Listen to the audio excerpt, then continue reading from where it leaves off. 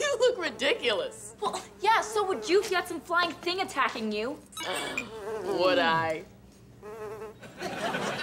How'd you do that? I talk to insects. They call me the fly whisperer. You can talk to flies? Ask him why bees are such jerks. Guys, Leo's messing with you. That's Mr. Davenport's spy fly. He designed it for recon missions. You see, the fly's head is a tiny camera. Leo's controlling the entire thing with a trackball on this watch. Is there anything you don't ruin? Nope. Leo, I don't think Mr. Davenport would approve of you using his expensive gadgets as toys.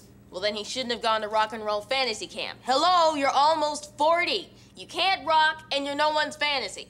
Can I see it? Back off, Hansy. It needs to charge in its fly hive. I used it all night. Wait, you spent all night playing with that stupid thing? Well, half the night. I spent the other half editing the footage. What footage? Well, now that you've asked. I give you the best of Bree.